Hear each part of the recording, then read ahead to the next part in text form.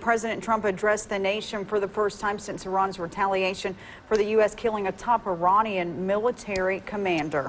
As Natalie Brand reports, this address comes as Iran launched more than a dozen missiles at U.S. troops in Iraq last night. The United States is ready to embrace peace with all who seek it. President Trump says Iran appears to be standing down hours after the nation's missile attack on two bases in Iraq where American and coalition troops are stationed. We suffered no casualties.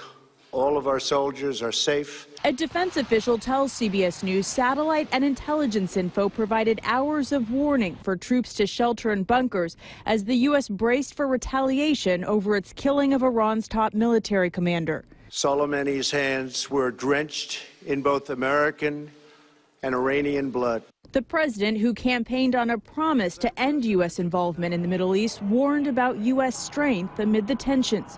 Our missiles are big, powerful, accurate, lethal and fast. The fact that we have this great military and equipment, however, does not mean we have to use it.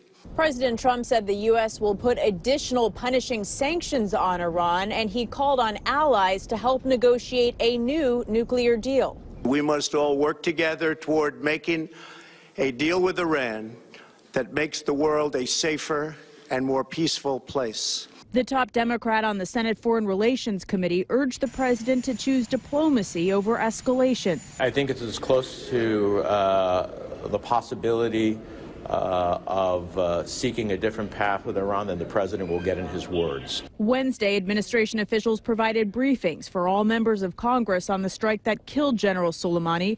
Democrats have called for more transparency about what comes next.